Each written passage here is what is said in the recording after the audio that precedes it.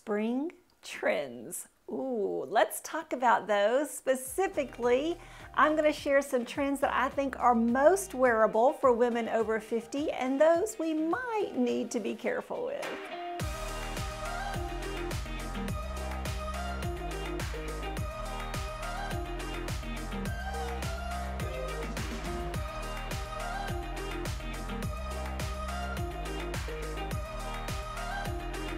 Hello, I'm so glad that you have come my way. We're going to talk about spring trends. That can be a little bit tricky. I know that people tend to have polarizing opinions when it comes to trends, but we don't want to be polarizing. We want to be gracious, right? So let's have some really fun and lively, but very polite and gracious conversation down in the comments below. I'd love for you to contribute down there. If we haven't met, my name is Kay, and every week I try to meet you here on Wednesdays so that I can inspire and encourage and equip women over 50 to dress in a way that is relevant and that is current. So whether you dress like I do with a classic style aesthetic, or you like to look elegant, or you prefer to look very casual and natural, or you like a little bit of a renegade look, or you like a very feminine girly look, whatever your natural style, your preferred style, we also want to look modern and up to date. So one of the ways that we can do that is by participating in some of the trends. Now, trends are completely optional, but let's understand too that there are two kinds of trends. When we use the word trends, I try to use the word trend mostly in this first way. A trend, some trends are things that were like the fashions are moving in that direction, and they're going to be a long course. It's going to take a while. Like that trend is going to be around for a while because it's like a classic piece that takes a turn or a movement in a direction, like a train that you're on and you're riding it to its destination. So especially when we talk about things like jeans, for instance, when I say that they are trending towards straighter silhouettes and cropped lengths, that means that's here to stay for a while. That's not going anywhere anytime soon. On the other hand, there are those trends that really are just a flash in the pan, and I really consider those more a fad. And I don't know, if I think about it, I'll distinguish between those as we're talking through these trends that I think are very wearable for women over 50. Because you see, that's another thing we have to think about with trends is it wearable? Does this make sense in my lifestyle? Does it make sense in my personal style aesthetic?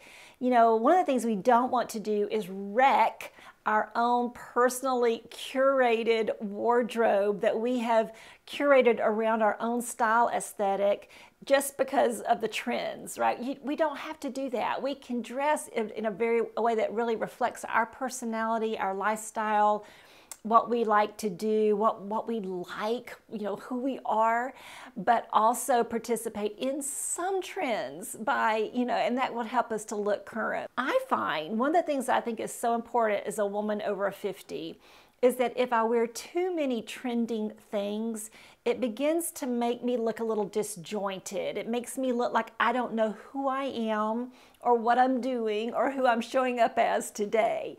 And we don't want that, especially when we're over 50. I think it's okay for a 20-something-year-old to look a little like one person one day and like a different person the next day. But at our age, ladies, I think we want to look like we know what we're doing, even if we don't. And we want to look like we've kind of decided who we are, and we have some self-confidence in ourselves so that we're not just all over the place fashion-wise. So that's why I think it's so important to think about some trends that are really wearable, especially for women over 50. So I know maybe you're tired of me rambling on. Let's get on with this. The first trend that for this spring 2022 that I think is really wearable for us older ladies is gingham. Now, gingham can make you look a little girlish, a little schoolgirlish, but you can find gingham in all sorts of iterations these days, and it is really trending. It trended a few years ago too, but I think it's kind of just cycled back already.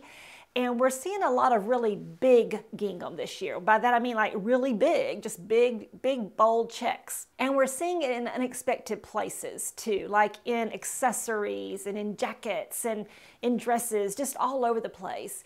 But I think the way that it may be most wearable for us is to remember a few things. First of all, stick with your colors, your signature colors, your neutrals. I have ordered this kind of a camel colored, taupe colored gingham shirt dress from Talbot's. I'm really looking forward to getting it in because it is one of my neutrals and it looks like my style aesthetic, so I like that. But don't be afraid to play with this a little bit either. The only suggestion I have for gingham is make sure that you wear it proportionate to your body. So if you are really small and petite, then I'm not really sure that you're going to want to wear the really large gingham print. It might overwhelm you, especially if you wear a lot of it, like in a dress or something. So just think about proportions for your body size, body type. The next trend that I think is just almost like made for women over 50 is pearls, because we have them, right? We have some pearls. They may not be real, but we have some pearls in our jewelry box. So pull out those pearls. They are really trending right now. Those pearl earrings, pearl necklace, pearl bracelet, all of those things. But we're also this year seeing pearls show up in other places, like on tops, like sewn into tops and sweaters, maybe even shoes and handbags, things like that. So you're going to see pearls just kind of all over the place. But I would definitely pull those pearls out, wear them. But it's also a good time to maybe buy some new pearls in the more modern iterations. We're seeing a lot of natural pearls are really trending. And just like I said, pearls in all sorts of places. Have fun with it. Now, this one definitely, I think, reflects what's going on in the world. And that is sunshine colors. Woo! Colors of sunshine, because we're all just craving some hope, some joy, some laughter, and that's what sunshine colors evoke. So think of, you know, that bright yellow, bright orange, peachy colors, like a vibrant, even like a purplish hue, you know, just those colors of sunshine, sunrise, sunset, all of those beautiful, hopeful colors. And I do think women over 50 can wear them. I think we need to be careful. But we don't, once again, we don't want to wreck our carefully curated wardrobe that we've curated around specific signature colors that we've chosen for ourselves. But let's say, for instance, none of those colors are my signature colors. I don't really wear yellow or orange or peachy colors, but I can incorporate them in a handbag or in some sandals or even just a beach hat or a beach bag. So there's definitely ways to incorporate those great, vibrant colors in our wardrobe and have some fun with it. Another trend that I think women of our age will really enjoy, I'm not so sure that it's necessarily wearable. I'm going to give you some tips on it, but I think we're going to enjoy it, are the suits with skirts. Because we kind of did that before, right? We did suits with skirts before, and I loved them. I have had some tremendous little skirt suits, I guess you'd call them. But here's the trick, is I do think that women over 50, we might look a little old-fashioned in a skirt suit unless we do some more modern things with it. So I'm going to put my glasses on and I want to read to you something that I read on like a Vogue or something like that website about the skirt suits, because I want us to understand what we're talking about. It says the modern version of the trend forgoes padded shoulders and double-breasted buttons for cropped jackets, most often worn open over a fitted top or bodysuit, and sleek mini skirts with more of a pencil silhouette, accessorized with lug sole booties and a chain link necklace or Baroque pearls. Now, I don't know about you, but I'm not going to wear a mini skirt. And even though I have some lug sole booties, I'm not sure I'm going to wear my lug sole booties with my suit skirt, my skirt suit. So what are we going to do about this? We do want to participate in this trend because it's just so feminine and fun. So I think the key here is simply to make sure we do add some modern touches. So yes, maybe really just make sure that you choose a modern silhouette of a skirt suit, and then maybe not wear the bodysuit unless if you're comfortable with the bodysuit, go for it. I'll be honest, I'm not, because most of them are thongs. And I'm just not going to do that. But if you are, you go for it. But even if you don't wear a bodysuit, just wear a close fitting top under that suit jacket with your skirt. And then once again, another way you can make it look more modern, I think, is to choose a skirt suit in modern colors. So maybe those sunshine colors, or just the trending taupe, or of course black is always nice, with maybe a trending color of t-shirt underneath the jacket. So just think about ways to keep it modern. And you might not want to wear the lug sole booties, but maybe lug sole loafers or just some modern sandals would be a good way to wear that skirt suit. Another trend that I think us older ladies are going to be really gravitating to is bold stripes. So stripes are really trending this year. I love stripes. Do you love stripes? Especially in the spring and summer, because they make me think of nautical, and I love that. But some women are really afraid to wear stripes, especially horizontal stripes.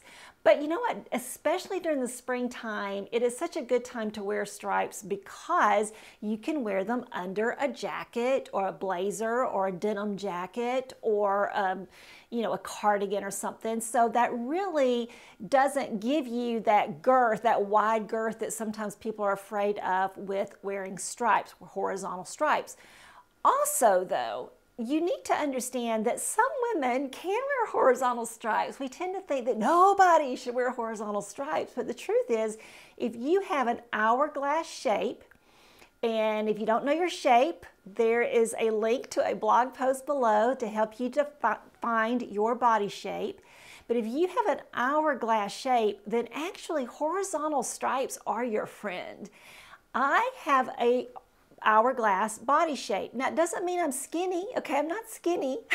I just have, I guess, kind of a full-figured, you know, hourglass shape. But what that means is I have a defined waist. And so if you have a defined waist, if your waist is smaller than your shoulders and your hips, then you can wear those horizontal stripes in a dress or in a t-shirt, and it's actually going to define your waist even more and really accentuate that beautiful waistline. So don't be afraid of those horizontal stripes. And we're seeing really big horizontal stripes this year, and we actually may even see some vertical stripes. So maybe those are more your friend. And finally, another trend that I think older women really need to check out are these looser silhouettes of pants. And they're kind of all over the place right now. I'm talking about pants and jeans, really. And the reason I'm throwing this one out there is, and I may sound like a worn record that I just keep repeating myself, but it is so important that we try this and maybe get away from our skinny jeans and our skinny pants a little bit, because these fuller leg, fuller, more relaxed cut of silhouette of pants can be so flattering and so feminine. You do want to be careful, of course, about proportions, and by that I mean when you wear the fuller pant, then you're definitely going to want to wear something more fitted up top. Doesn't have to be that bodysuit, doesn't have to be like skin tight. It just needs to be more fitted, more body hugging, a little bit closer to the body up top, so that you keep that proportion of fitted to looser fit down below. And then of course you want to look for something that works for your body shape, your body proportions. If you go with a cropped length in those, maybe a wide leg pant, then you do want to maybe wear a nude heel that would elongate your leg and just make you look longer down in that bottom portion of your body. So there are definitely ways you can do this. And I think what it is we need to experiment with this some. Sometimes when we start talking about looking at a new silhouette, wearing a new silhouette, it's just scary. And it takes our eyes a while to adjust, especially to seeing ourselves in that silhouette.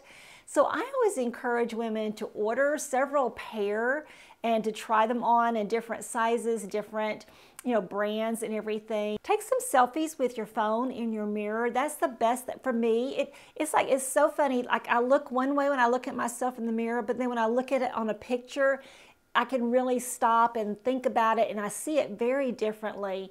And that way too, you can look at it a day or two later, and it helps your eyes to adjust to seeing yourself in a new silhouette. But those fuller leg silhouettes can really be very flattering on us and very freeing. All right, now let's talk about a few trends things are trending that we need to be very careful about. The first one is those big, bold colors. So I talked about the sunshine colors, but really just big, bold color in general is really trending this year. And we're seeing big, bold, like iterations of it, big, bold prints, right? Okay, nothing wrong with that. You absolutely can wear those big, bold print like a dress or even a pair of pants if you want to, or a jacket or a top. You can wear lots of color in your outfits. But my only encouragement to you is, like I've said before in this video, is to be careful that you don't wreck your carefully curated wardrobe, because if we throw too many of those pieces into our wardrobe, then we find that once again, we're back to where we started. We have nothing that works together. Our wardrobe no longer works together very well. And so it's fine, though, I think, to buy maybe a dress that is multicolored and vibrant, because we're going to wear that by itself anyhow, especially if you have a white blazer to wear over it or a black blazer to wear over it, then you're set. So maybe 1 or 2 or 3 pieces is probably enough to play with that trend. Another thing that's trending this year is sequins. I've already seen lots of sequin type skirts and sequin tops. I mean, like, not just to wear to parties, but like to wear all the time. But you know, sometimes those things that glitter and shine do catch my eye in the store, but they tend to cost a good little penny, and then we don't wear them very much. And I do think this may be one of those flashes in the pan and not a true trend. So be careful about sequins. And then my final trend that I'm not really sure about, or you at least need to be careful about, is the actual color of the year is a purple or lavender, lilac kind of color.